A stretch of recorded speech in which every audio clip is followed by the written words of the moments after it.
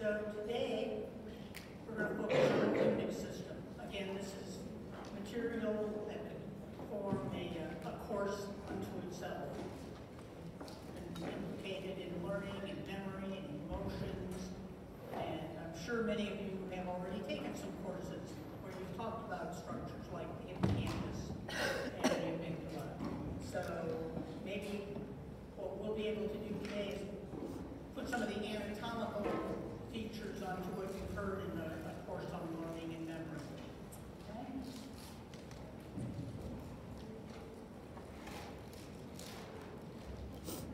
So limbic system is part of a really old part of our brains. It appears very early, especially in vertebrate phylogeny, and people think about it as it's kind of the emotional brain, the feeling, reacting brain, the instinctual brain that gets interposed between what we've now evolved to call the thinking brain, meaning more of our well-developed prefrontal cortex.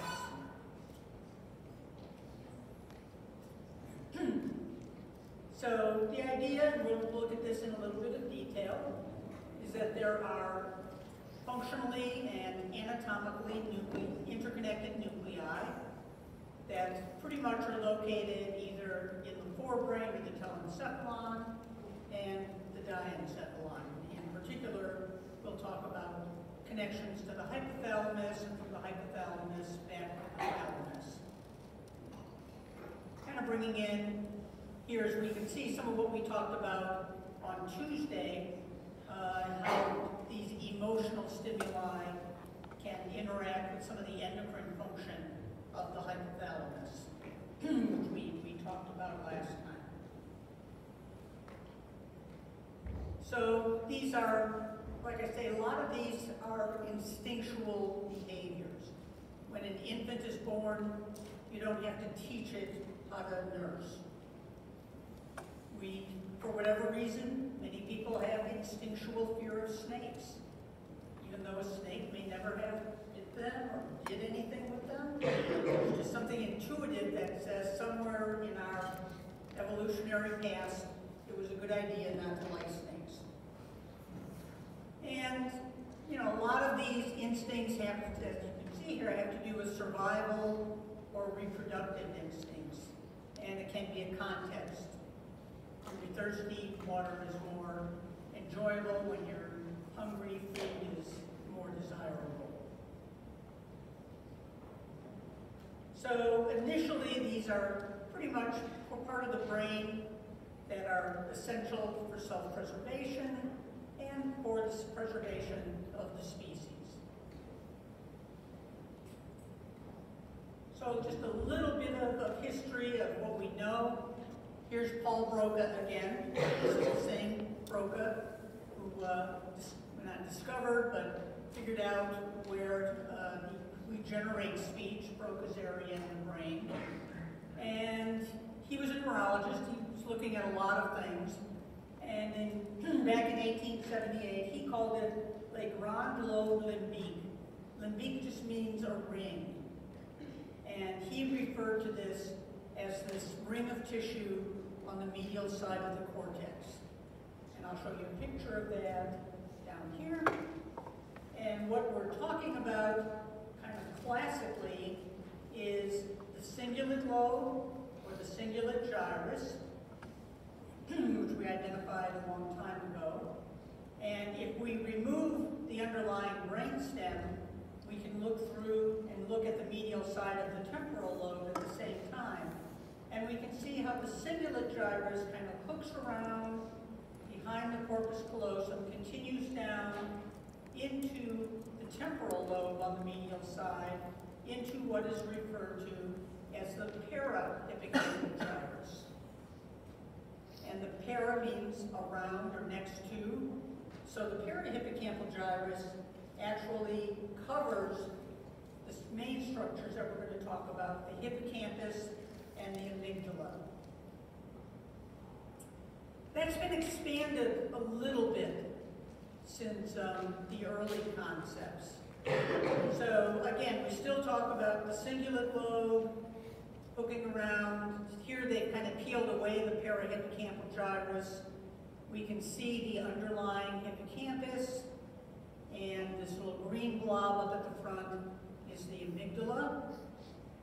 But now the modern concept is that in addition to the cingulate lobe, we also are going to include some of this orbital part of our telencephalon, as well as some of the medial prefrontal cortex.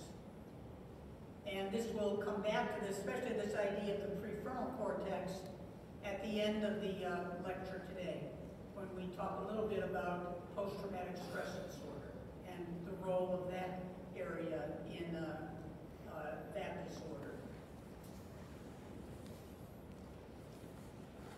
Papes, moving forward a little bit, he put more of a functional substrate onto the limbic system. And as I said, it's kind of like drive-related and emotional behavior. Of course, we know it's more than that right now. We also include things like learning memory on top of that. It's not, you know, he did propose that the cingulate cortex, along with the hippocampus, was part of this experiencing emotions and the physiological manifestations. So again, we look at this image, and notice that here, the cingulate lobe and the prefrontal cortex are color-coded green, and the posterior part of the cingulate gyrus and the parahippocampal gyrus have more of a blue color. So what we now know from a lot of experiments is that there is a division between the role of the amygdala and the role of the hippocampus. It's very clear from the research that the amygdala and the anterior part of the cingulate lobe and this medial prefrontal cortex are primarily involved in mediating emotional responses, and in particular fear responses, anxiety-type responses, and that the blue area, which includes the hippocampus and again, the parahippocampal gyrus that surrounds it, and the posterior part of the cingulate lobe, is where learning and memory reside. So rather than consider, you know, early on, a lot of the studies were just done by lesioning. You probably couldn't lesion the amygdala without lesioning the hippocampus. So everything was kind of pushed together like that. Oops. So that's just what I just said. We're going to see that the hippocampus is going to be related to structures in the hypothalamus, like the mammillary bodies. And from there, there's going to be a projection to the thalamus, which then projects back to the cingulate lobe. And that's going to be more of our learning and memory pathways, whereas the amygdala is going to be using pathways that use another nucleus in the thalamus called the dorsomedial nucleus, and is then going to be related more to emotional context. Okay? We finally get those last two thalamic nuclei to talk about. So let's do a little anatomy first, and then we'll come back to a little function. So here's a cross-section, transverse section through the forebrain. And let's just enlarge this area down here in the temporal lobe, over on this side.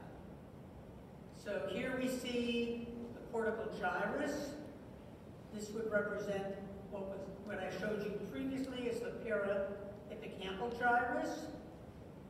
And you can see how it overlies this structure just deep to it. The space outlined here by the red lines is the lateral ventricle. Remember, our lateral ventricle begins. You can find it in all parts of the cerebral cortex, frontal lobe, parietal lobe, occipital lobe, and then it actually swings around down into the temporal lobe. So here we're looking at that temporal portion of the lateral ventricle. And kind of pushing into it is this big structure. At this point, we're a little bit posterior.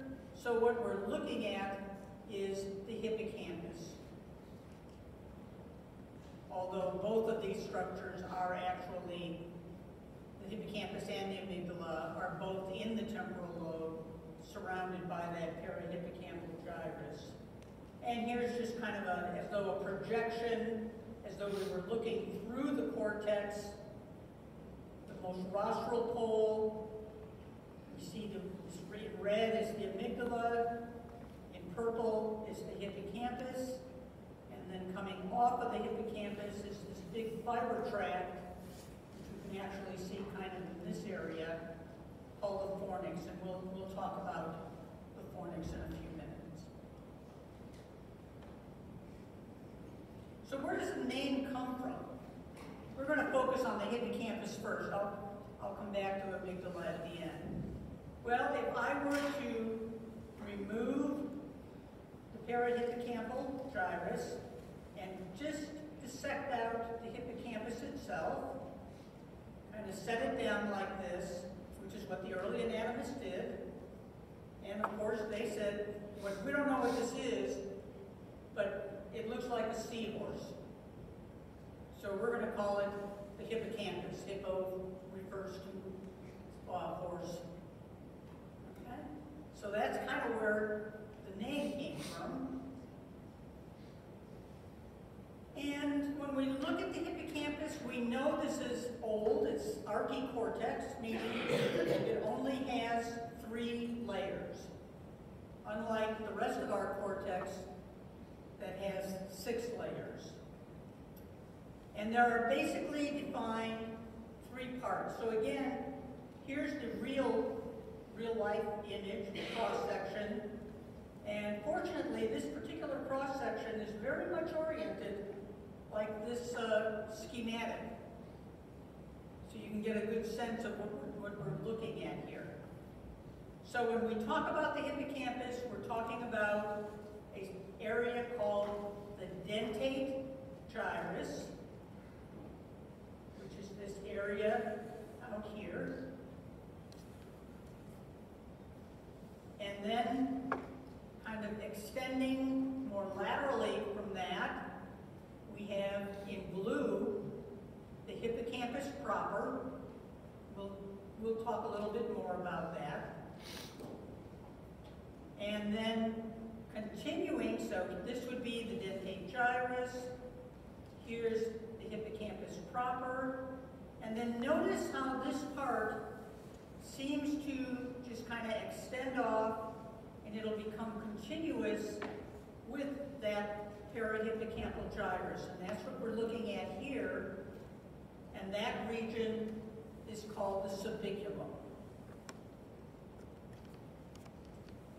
And as we'll see,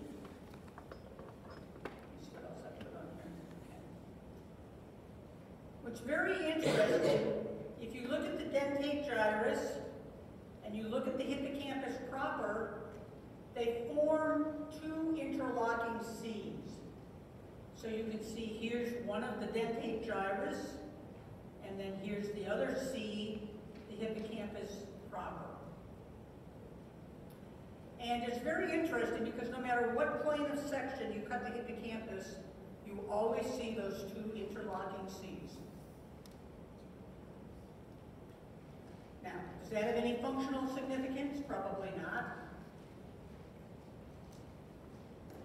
The subiculum, these orange cells, notice we're beginning to transition here. We don't really have 3 distinct layers. This is kind of like, you could maybe make this be analogous to the cerebellar nuclei, where you have a lot of processing going on in the hippocampus proper and the dentate gyrus.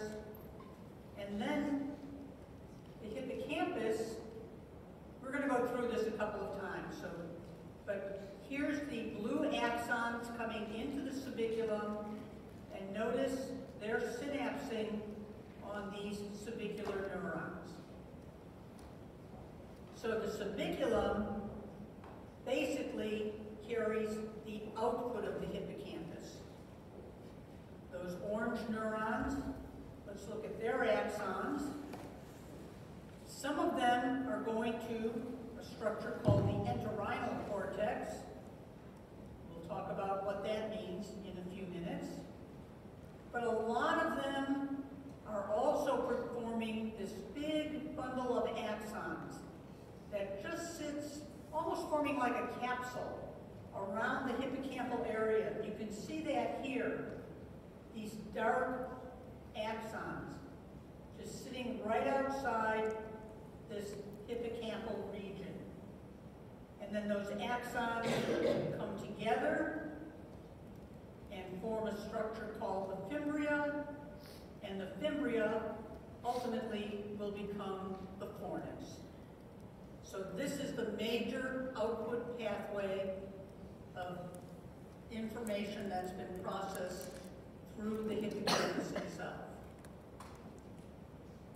Again, we're going to go through this a couple of times. I always have lots of different pictures to show you to get oriented. But any major questions at this point?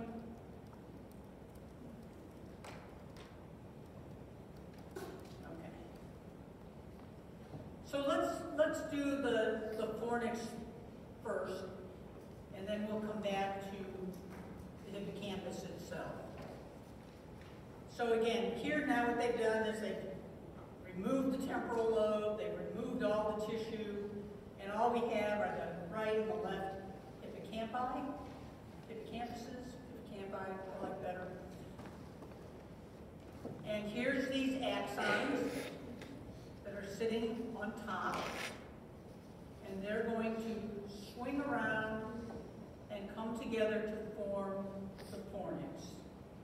So a couple of landmarks that are important. One is a group of axons that cross from one side of the temporal lobe to the other side. You can see them here. I put the actual cross sections in below here. You may or may not remember that structure. That's called the anterior commissure. This is an interhemispheric fiber tract. Corpus callosum links the frontal lobe to the frontal lobe, parietal lobe to parietal lobe. We have some occipital axons that'll get into that. But the temporal lobe, given its location, can't really use corpus callosum to have that bilateral communication. It uses its own pathway called the anterior commissure. And that's what we're seeing. Probably see it better here. Here's the temporal lobe. Here's these axons crossing over so that these two parts of the cortex can communicate. We're going to see how the fornix relates as an anatomical relationship to that structure. So, fornix, primarily the vast majority of fibers are efferents from the subiculum, from the limbic part of the system here.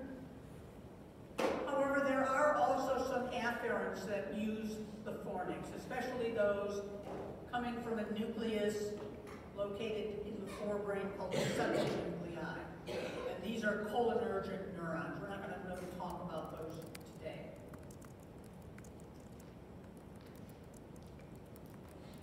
So if we follow it, so again, here's our axons coming, subiculum would be in this area. The axons gather, like I said, almost like a little shell on the outside of the hippocampus. And the first thing they do is they collect into the fimbria. I think fimbria means finger. So we see them coming along here. And this is happening bilaterally, of course.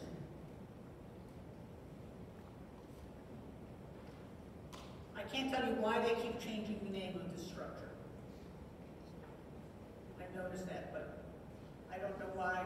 It's called fimbria when it's sitting on top of the hippocampus, and then when those axons kind of begin to course more dorsally, we call them the crews. The crews just means limb, and again there's a right and a left crews, and then they come together here. So here you can see these crura. They then come together to form a single bundle, which we refer to as the body of the fornix. And here we go. Here's where they've come together as we're going more rostrally. So this is going from caudal to rostral in these images. And as they course rostrally, notice their relationship is just ventral to the corpus callosum. And then they reach the area of the anterior commissure. And what you can notice here is some of the axons go anterior to the anterior commissure, and some course posterior. And ones that go anterior are referred to as pre-commissural axons, and those are destined primarily for those septal nuclei and for the ventral striatum. The axons that go posterior to the commissure, appropriately, are called post-commissural axons. And here, we can kind of see it here. This was the diagram I used on Tuesday. Here's our anterior commissure. Here's the bulk of the axons go posterior, and they go through the hypothalamus, and most of them are going to come down here to terminate in the mammillary bodies of the hypothalamus. And then there are projections from the mammillary body up to the thalamus itself. We'll come back a little bit to those. Okay, everybody got kind of a vision of the fornix and where it's coming from and where it's going?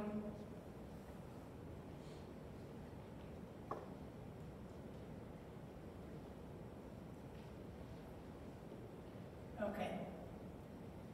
Let's come back. Here's that better view, because now we're looking at it from the sagittal view. This white structure is our corpus callosum. Here again, we see the axons. Fimbria would be in this area, the crura. Here's the body of the fornix. And here's this big bundle going just posterior to the anterior commissure. The mammillary body. From the mammillary body, we call it the mammillothalamic tract. It's coming up here to the anterior nucleus of the thalamus. Everybody got a good visual on that? But the other reason I have this one in here is just to point out, why was this called the dentate gyrus? Well, if you kind of look here, you see this sawtoothed appearance. And that is the dentate gyrus. And this outer part would be the hippocampus proper. Where do we get those? Well, if you look here at this cross-section, the schematic, notice that the dentate gyrus does sort of kind of protrude, has a little bump. And that's what we're seeing here. Here's a bump, and then if we kept going back a little bit further, at all levels you see these little bumps sticking out toward the ventricle. And so you get this irregular shape of that area. You don't see that in the hippocampus proper, So that's kind of nice and smooth and rounded.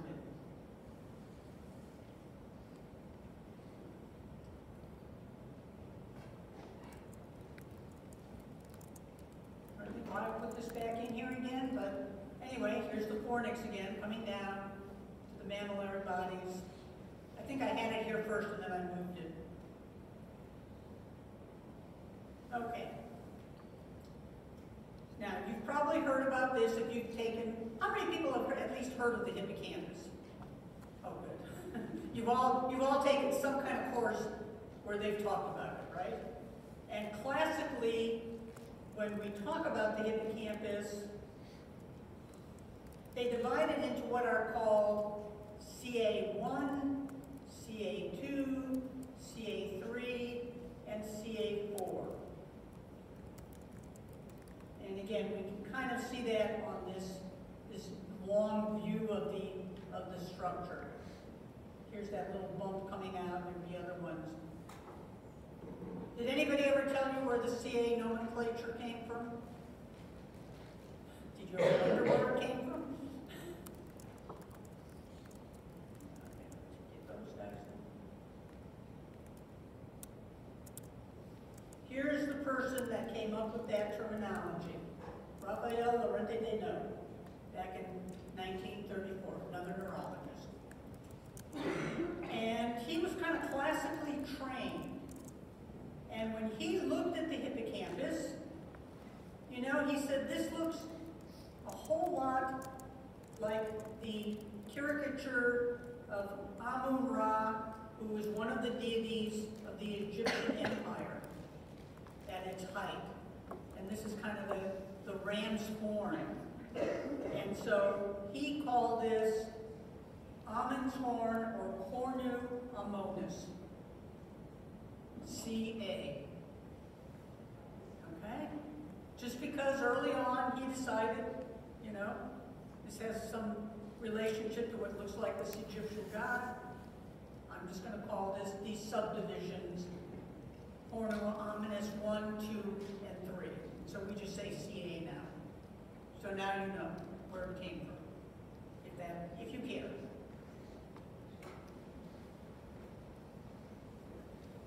And we'll talk about the connections here.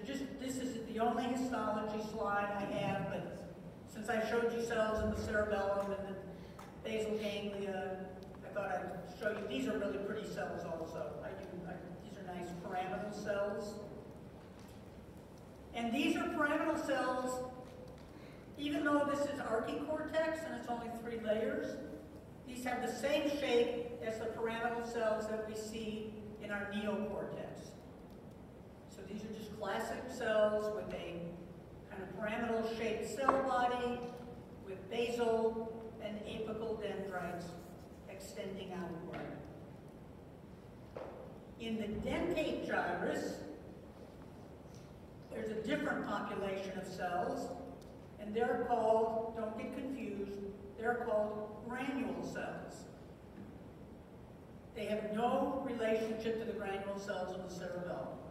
They look like the granule cells in the cerebellum, they're much bigger, and I don't know who got the name first, but the principal cell in the dentate gyrus, they don't have the basal dendrites, they do have a different characteristic appearance. Good news for a change, both the pyramidal cells and the granule cells release glutamate, so they're excitatory to their targets.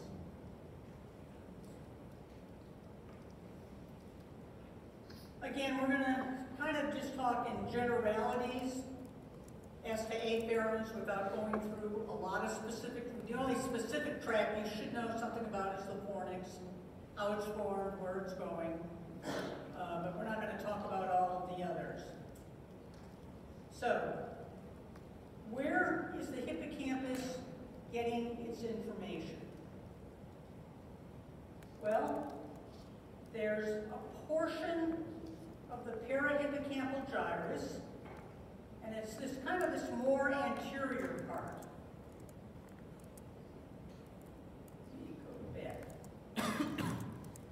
So if we look here, here's our temporal lobe. Here's kind of looking from front to back. Then take gyrus, the hippocampus. Here's the perihippocampal gyrus. The most rostral part of the perihippocampal gyrus is referred to as the entorhinal cortex.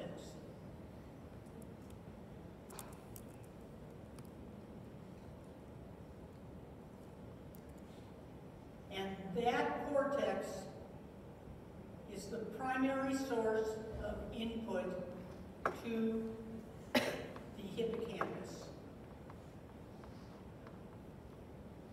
And where is the entorhinal cortex getting information? It gets input from all of the association areas of the frontal lobe, the parietal lobe, the occipital lobe, and the cingulate cortex. They're not all shown. I think the cingulate is shown on here. There we go. The main point here, these are the association areas, not the primary cortex from those areas. And remember, we've always said the association areas have much more complex function than primary sensory, primary motor, primary visual. So they're getting that information about color, about face recognition, about object recognition from the occipital lobe. They're getting information from those areas of the parietal lobe that are putting all of the sensory information together and allowing us to understand what it is we're touching. From the frontal lobe, that prefrontal cortex where planned movements and higher order functions, decision making. So the entorhinal cortex is getting a tremendous amount of this information. And then, I know these little purple arrows are showing you that that information is then sent into the hippocampus for further processing. Now, there are a few other areas that do project to the hippocampus. The amygdala communicates with its compatriot in the back. And here's our anterior commissure. Here's the postcommissural. There's the precommissural axons. But the septal nuclei also send information back to the hippocampus via the fornix. And the septal nuclei, this is, like I said, it's cholinergic. There's a lot of reward and reinforcement going on in that particular area, which sending that back into the hippocampus. A little bit from the olfactory bulb in primates, probably in lower vertebrates, that's a more important input, because their world is all about scent. I was watching my neighbor's dogs this Sunday. I have a neighbor on one side has 2 dogs, and the neighbor on the other side of me has 1 dog, and they kind of had the 3 of us were out talking, and the dogs decided to have a play date. So they let him in, and what's the first thing a dog does? He goes in and they start sniffing each other's butts. And, you know, I don't know what kind of information they're getting, but they're getting something through that. And that's probably being processed somehow through this limbic pathway. Or, there's some kind of memory we have. It's kind of interesting we have pets to watch. Yesterday I had my vet comes to my house. She took care of Mike, and she sits on the floor, does her thing, and leaves. As soon as, of course, my cat hates it when she's there. But as soon as she leaves, he goes right where she was sitting and just starts sniffing. And for some reason, he started rolling around in her scent yesterday. But you know, so they're using a little bit more of their olfactory system. We don't normally, that's not how we normally greet people or respond after they leave. Well, maybe you do, but that's up to you guys. Okay, so I want you to know this classic pathway. It's in the objectives. So they always talk about a classic trisynaptic intrinsic pathway, being consistent with circuitry a little bit. So let's start out. Here's the entorhinal cortex, and this would continue as the perihippocampal, and then on the other side it continues as the subiculum. So I showed you the subiculum coming out. The portion of the perihippocampal gyrus it first joins is this entorhinal cortex. Here are neurons in the entorhinal cortex, sending their axons into the dentate gyrus. And that is referred to as the perforant pathway. So I do want you to know these names that we're going to bring up here. So entorhinal cortex to dentate gyrus is the perforant pathway. And some of those axons, just because you'll see this in books, do go to the CA3 region of the hippocampus, which is the part that's very close to the dentate gyrus. From the dentate gyrus, so here's our granule cell in the dentate gyrus, and it projects to the CA3 region via what is called a mossy fiber pathway. Again, nothing to do with mossy fibers in the cerebellum. I think the cerebellum was first, but they were probably working independently and came up with these names. So we have step 1, step 2, and then from CA3, we have projections to the pyramidal cells in CA1. That is the classically referred to as the trisynaptic pathway to get information into the system. Now, we don't have time to go into all the physiology of what's happening, but ultimately, it's kind of like with the Purkinje cell. There's a tremendous, and each step along this pathway, there is a convergence of information onto the next neuron in line. So that information that might have come in from the occipital lobe could be paired with information from the parietal lobe. And we'll talk a little bit about how we think that works in terms of remembering something. Everybody okay with that? You probably have talked about this, I presume, in some of the courses you've taken. Or maybe not. You just said, here's input to the hippocampus, right? Okay. So while we have this up here, let's also just review the output pathway then. From CA1, after it gets all this information, does all this processing, here's our projection from CA1 to the subiculum. Subiculum feeds back to the entorhinal cortex. And as we said before, it also forms the fornix,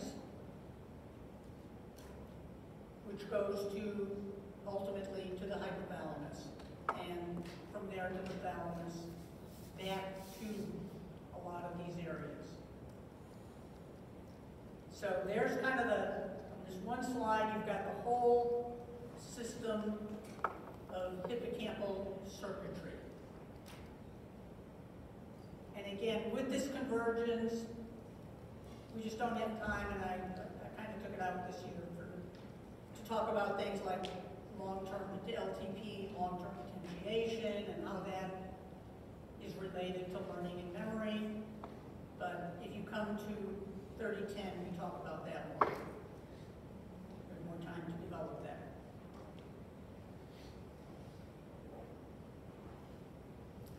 Okay, so basically, that's the circuit. This is just showing you that again. Here's CA1 projecting to the entorhinal cortex.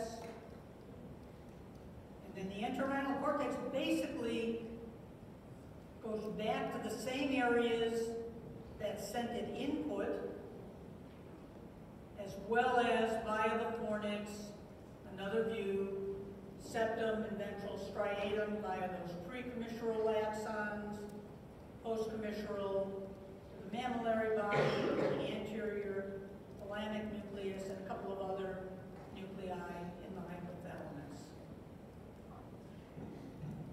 Any questions on that?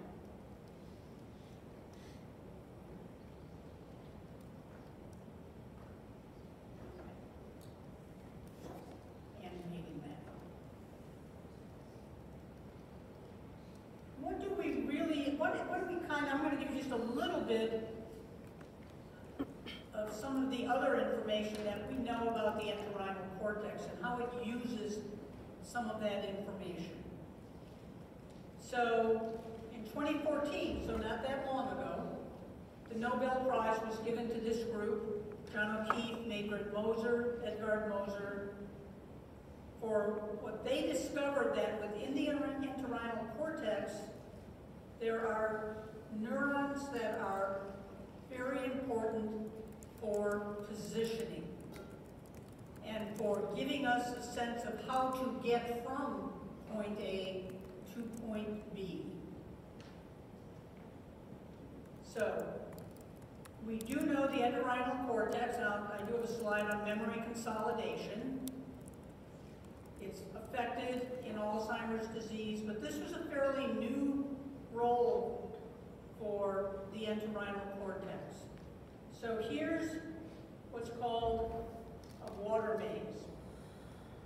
And the little mouse or the rat is put into this pool of water, and it's in a room that has a clock, and it's got a little triangle, and you can see the window with the trees, a checkerboard, a chair. Those structures never move. Those are its orienting cues. So the first time you put him in the water, he swims around, and ultimately he will find a little platform that's under the water. And they like that, because they don't like to swim so much.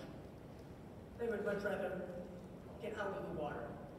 So they find it. And then they dry him off, bring him back, and after about 10 trials, he goes right to that platform.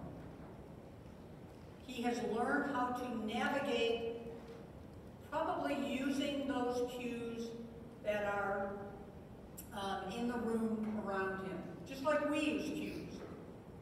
You know, we're outside, and I know a certain building is over here. If I see that building, I know if I walk toward it, I'll get to where I want to go.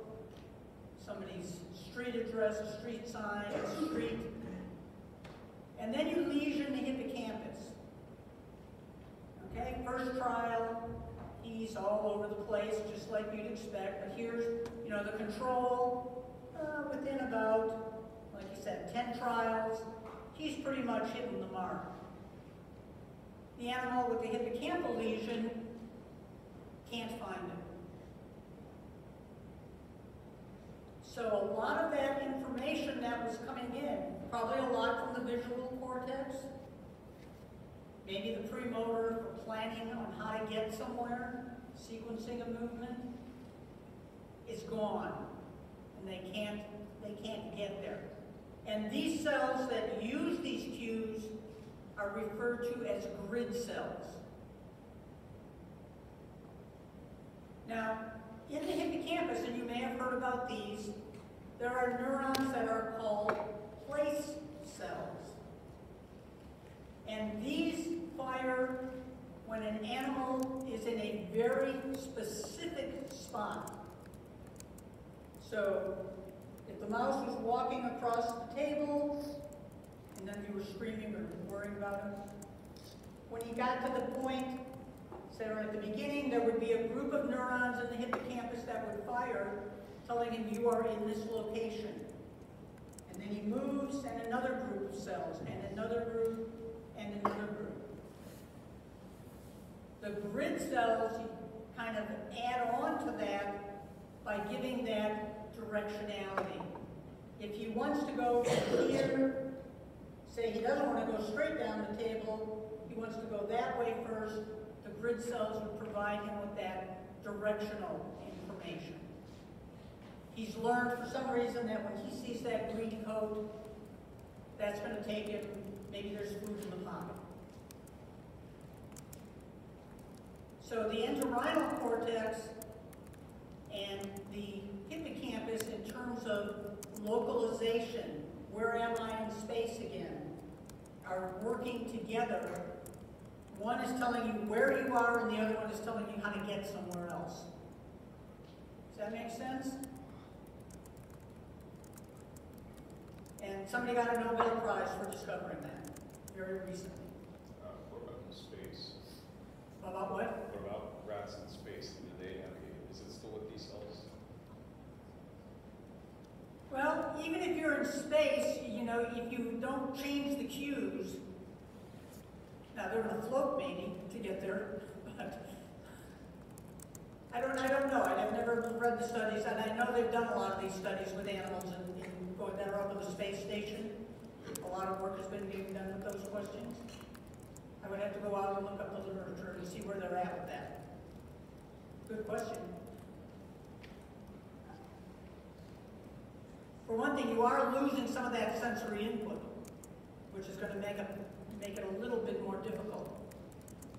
But if your visual cues are still there, I think you'd be okay.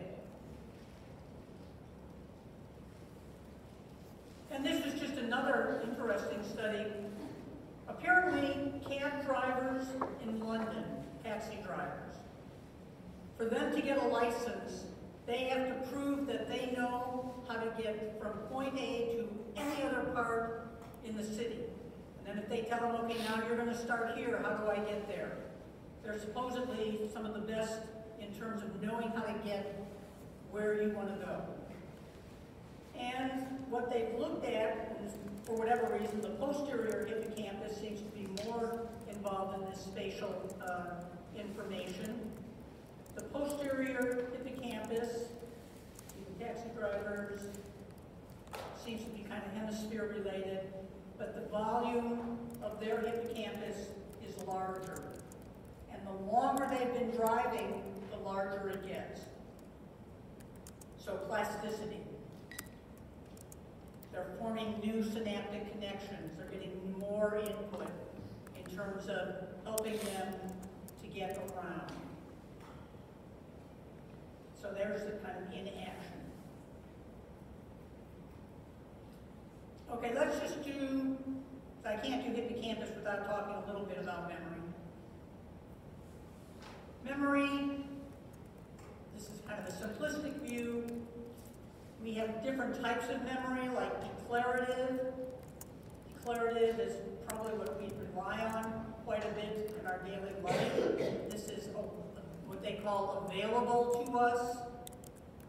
So we're talking about phone numbers, words to a song, past events, history, words and their meanings, learning neuroanatomy, learning those words that we all come to appreciate. Non-declarative, these are more, and again, this probably involves some input from cerebellum or connections with it, but shooting a basket, solving a puzzle, playing a piano. You can do that without a medial temporal lobe, and we know that because there's a lot of that from the cortex to the cerebellum. There's others systems involved. And declarative can get divided further into what's called semantic, general knowledge, facts, concepts, neuroanatomy of the limbic system, of the cerebellum. You're using your semantic memory probably now. And episodic, which is where we remember things that have happened, things that have occurred in our life.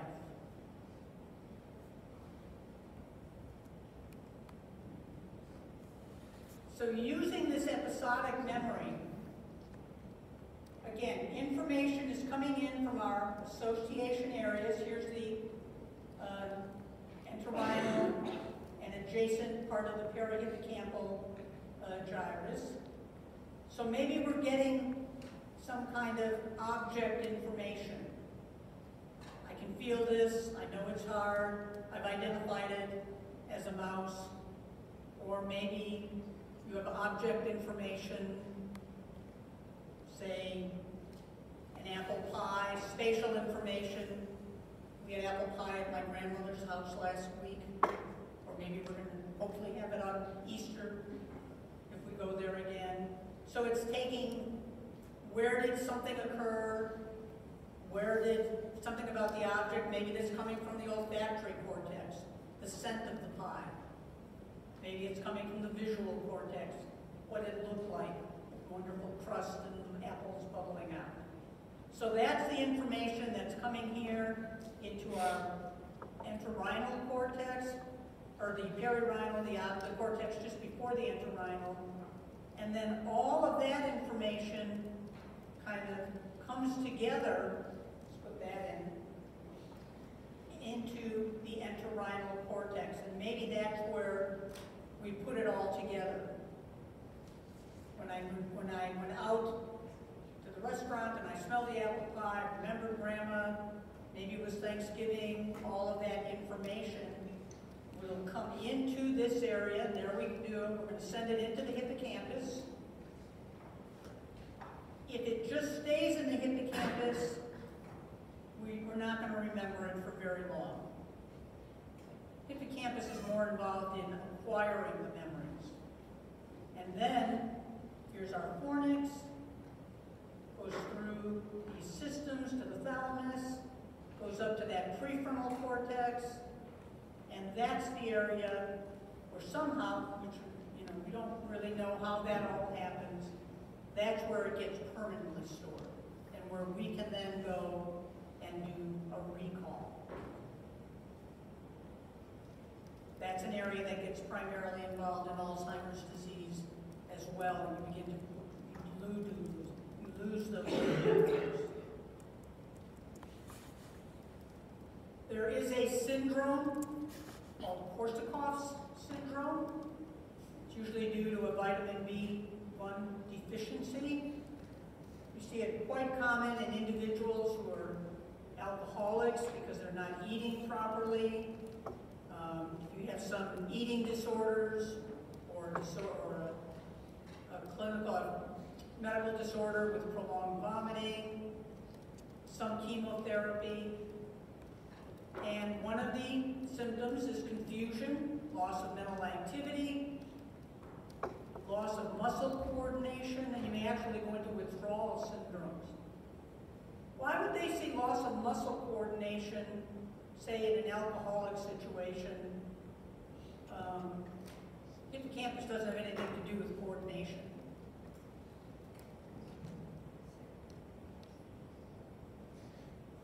Anybody remember what we talked about in the cerebellum?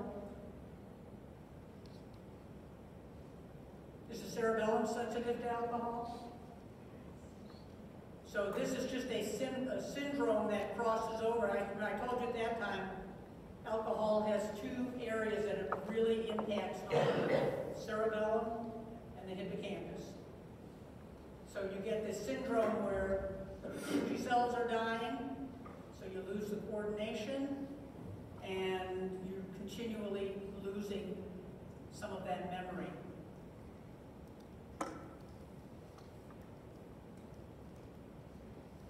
Okay, last little bit about memory.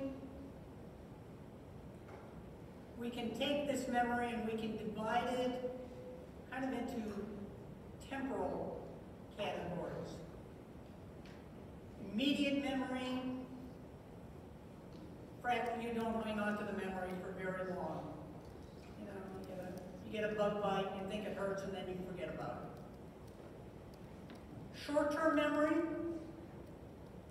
that's where you can hold on to these memories for a little longer. And if you've ever gone in ever been a volunteer or conscripted volunteer for some of these psychology where they'll give you a list of structures and you have to remember them, and then 10 minutes later they'll ask you, okay, what were the names, what were the words that I asked you to remember?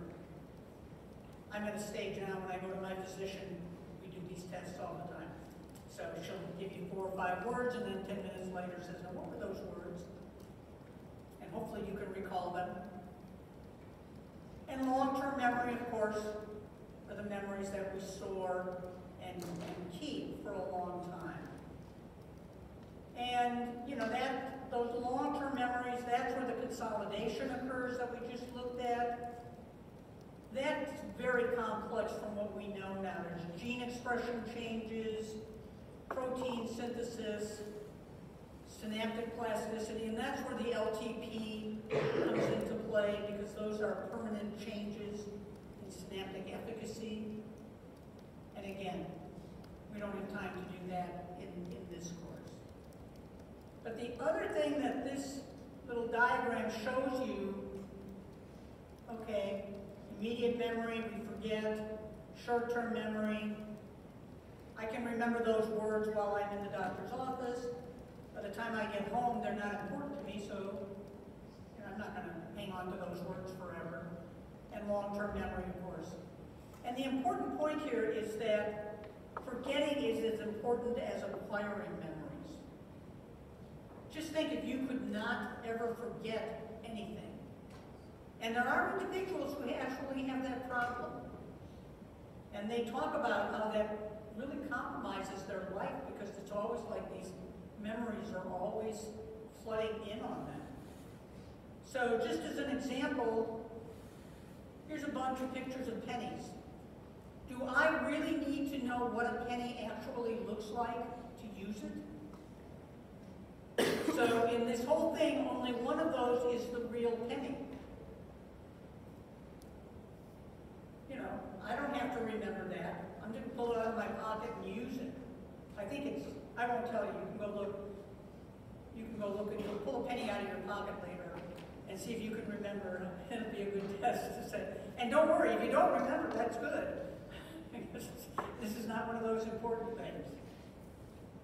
Remembering the trisynaptic pathway will be an important thing in a week. So try to hold that memory for at least one more week, okay? Or when you review it, you can also recall is also important. Anybody here not know who patient HM is? He was a patient, of course, who had a young man who had seizures. I think it was probably back in the 50s. And the surgery they did was to do a bilateral resection of his temporal lobe, medial temporal lobe. Took out both hippocampi. Cured the seizures, or at least reduced them, but he could never form new memories. He could remember things from the past, but you could walk into the room, hi, my name's Georgia, how are you? Oh, nice to meet you. 2 minutes later, who are you? Why are you here? And he was the subject of a lot of studies. A lot of people worked with him in terms of testing and trying to understand. And that's where we really learned a lot about the fact that don't take out both hippocampi. Okay? Not a He died fairly recently, and they actually, obviously he donated his brain, and they sectioned it, and they sectioned it on video. You could go out to YouTube or whatever it was they did it, and watch him slicing this brain. I'm not sure why, but some people tuned in to see them cutting it, but they had it. So, you know, you can have memories before the surgery, not more than 2 years earlier probably, but from that point on, you are not going to have any new memories. Which would be kind of scary too. Okay, again, Alzheimer's disease, probably the CA1 area. Let's just look at the mean.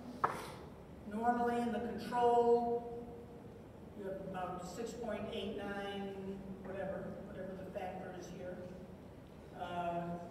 Let's say neurons in Alzheimer's disease, that gets significantly, around 10 to the 6th, yeah, but gets significantly reduced. And that area probably gets pretty hardly hit pretty hard.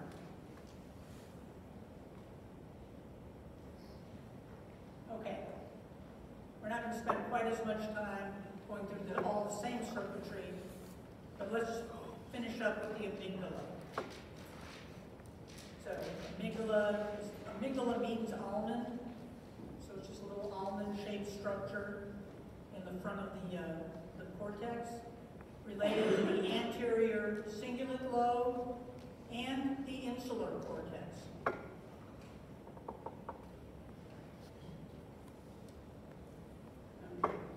So, hippocampus for memory, learning, spatial orientation. Amygdala is mostly involved for emotional type responses.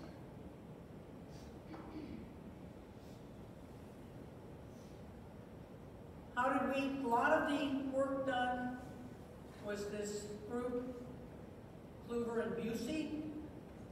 They specifically if you stimulated the amygdala, you would get feelings of fear and apprehension. And what happened was they then removed the amygdala, removed the temporal lobes, including the amygdala. They did it bilaterally, and now monkeys were fearless. They had kind of blunted emotions. They didn't get excited. They didn't do anything, really. Again, the reason for doing the increased oral activity, they would just put anything in their mouth. Not sure where that all comes from. And the increased sexual behavior, I'm guessing, has a lot to do with projections that were no longer going to the hypothalamus, where that area is regulated. So Kluver-Busey syndrome is a loss of the amygdala, and you get this, okay, nothing bothers me in the world. A little bit of fear is good.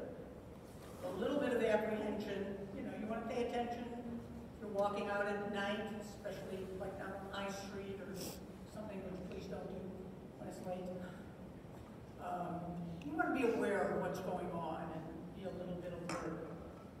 And then the future, as we move forward, the studies showed that the amygdala was the one that was mediating this.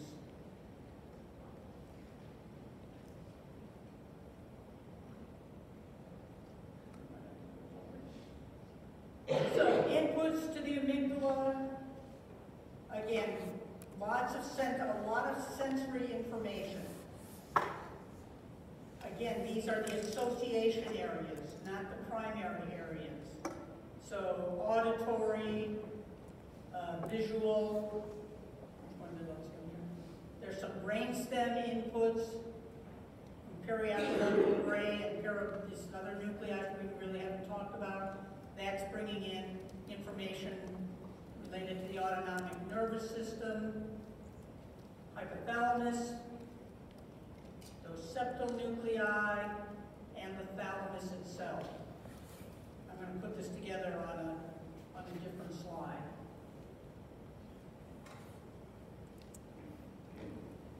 This was an interesting study that was also done. The amygdala can respond, and you can see it, the recording. This little yellow dot is just showing levels of activity. And it can respond to various facial expressions. So it's not involved in facial recognition, It knows who you are, unlike that lesion that we talked about in the other part of the temporal lobe, where you didn't recognize the person, that prosopagnosia. Here, you're looking at the face and you're trying to say, is that person mad at me? And is he happy? Is he sad? You know, I have a little trouble going through all of these and saying, is this one much different from that one? But it's kind of going from a happy face to one that really looks scared. And the amygdala responds to that, so it's giving us some information. Again, this was just showing the regional cerebral blood flow. Looking at a happy versus, especially it's going to respond more to a face that looks fearful or perceived of as being fearful. There's another weird disease called Urbach-White's disease, and it selectively destroys the amygdala, kind of calcifies it. And these people have difficulty discerning emotions and facial expressions. They can, again, they know who the person is, but they can't discern it. So here's this individual that's kind of an empty space there now in the temporal lobe. Hippocampus is present, but the amygdala are missing. No motor, no sensory impairment, cognitive is fine. So here was another patient. She kind of had a very specific area.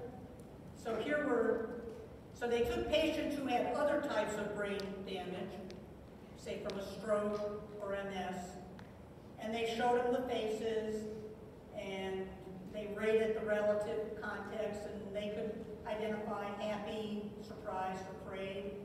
And this patient, she did okay with some of the other emotions, but she could not identify a face that appeared to be showing fear. And they then asked her to draw the different emotions. And she could draw a happy, a sad, a surprised, a stuff. I don't know why she thought a baby crawling was an afraid face. But be that as it may, that was her interpretation. So clearly, we use that information to know how should I react to this person right now. Here's kind of the take-home message. So you can do these pairings. There's a little mouse. You give him a gentle foot shot. He's going to have a response. And then you pair it with some kind of an auditory tone. And that will act, so all he's got to do now is hear the tone, and he's ready for that foot shot. And you can see here, I'm not going to ask you for all of this specifically, but the key thing is to notice here the nucleus of the amygdala. It's activating the hypothalamus for sympathetic control, parasympathetic activation, respiration, releasing of dopamine, norepinephrine, and acetylcholine. We'll talk about that in the last lecture, how that alters behavior. Reflexes, behavior, ACTH release, stress response. So the amygdala is going to all of these areas, and you can see how they relate to how I'm going to respond to something that I perceive of as being fearful or potentially dangerous. Okay, one more on this, and then I have, I think, 2 more slides. This is another study that they've done in humans. And they do what's called a skin conductance response. And they can measure, basically it's a lie detector test. They're measuring resistivity in your skin. They put little electrodes on your skin and see how you respond to some of these stimuli. And they pair that with a loud growth hormone.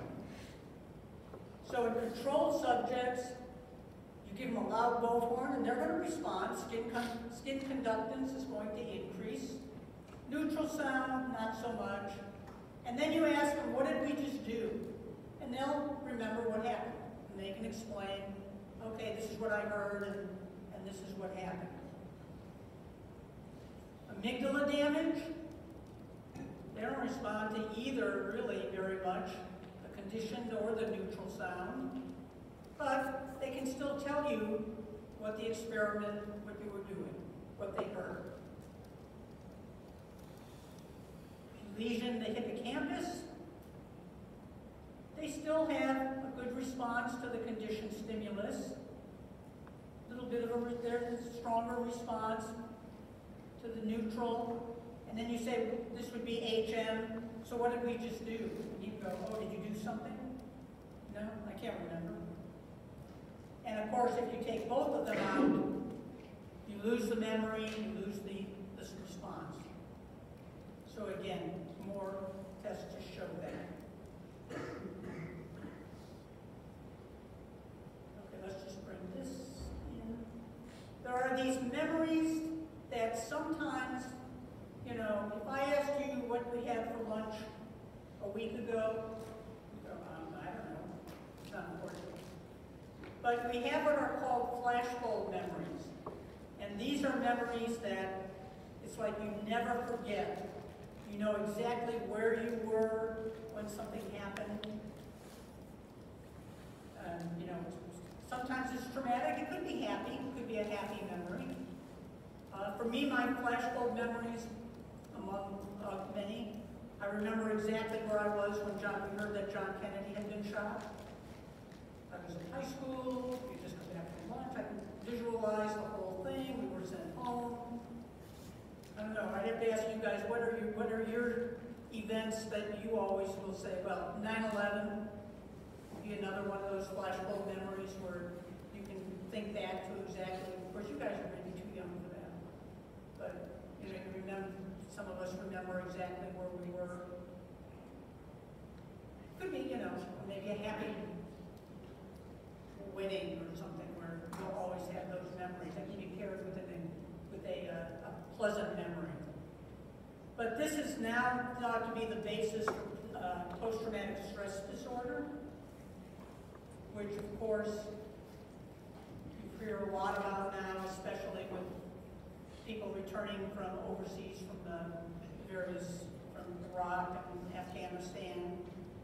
And it's like you can never lose that memory. You always associate it with a particular sound, or, you know, they talk about going to 4th of July fireworks, or maybe just hearing fireworks in a neighborhood. And for the people with PTSD from combat, they associate that with the gunfire or the bombs that they heard before. So it's like you're always re-experiencing that event.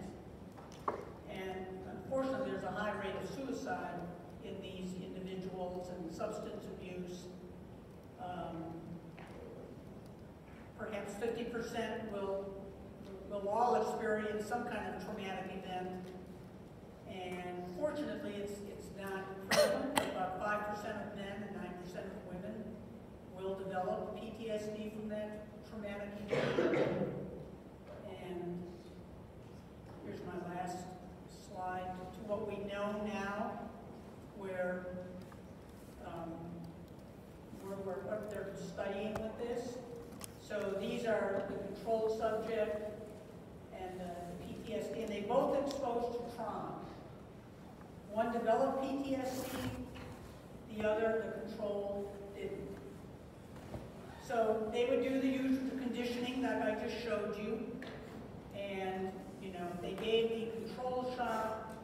PTSD patient had a really strong skin reaction, but even a pretty strong reaction to the stimulus that wasn't associated. Not so much on the control side. And then they did what was called an extinction, where they just didn't do the test for a very long time. And actually, this is what we're looking at here, is the extinction study. The PTSD patient, even after he was not exposed to that, was still having a very strong response compared to the control subject. Control subject over here. So what they're looking at now, Remember that prefrontal cortex that I said was associated with the amygdala? And what they're finding is patients with PTSD, when they're exposed to these traumatizing events, their ventral medial prefrontal cortex does not activate. In the control subject, that does. The amygdala is highly activated in these individuals compared to the control. And the idea now is that one of the things the ventromedial prefrontal cortex is doing for most of us, if I hear a loud bang, we're all going to react. But then my prefrontal cortex is going to say, don't worry, it was just somebody dropping a book. It was just somebody closing the door. So it modulates that fear response.